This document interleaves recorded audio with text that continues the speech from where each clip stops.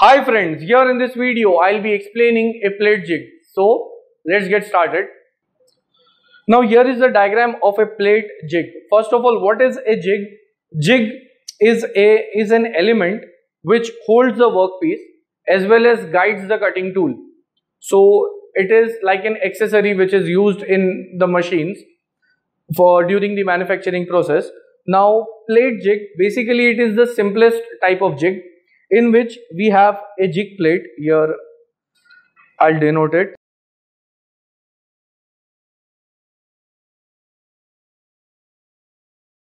So here we have a jig plate in which there are number of drill bushes. As we see here, these are the bushes.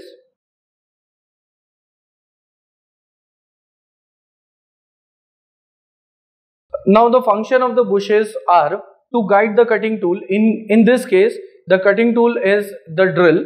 So now what will happen basically is, here we are going to keep this workpiece on which we want to perform the drilling operation, and by using plate jig we can save lot of amount of time for the drilling operation, because here there is no need of marking or punching on this workpiece in order to get or produce number of holes.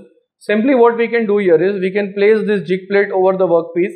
We can clamp it by using these screws, and once it is clamped in proper position, then we can allow the drill to pass through it, and when the drill would be passing through the bushes would be guiding the drill into the workpiece, and we can get the required depth of hole. So within a very short amount of time we can produce number of holes by using this jig plate. So this is a simple explanation, and this saves a lot of time in the production or the manufacturing process, and such kind of jig plates are required when we go for the mass production. So in short, that was an explanation regarding the jig plate.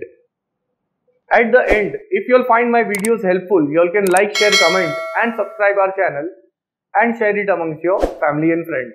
Thanks for watching.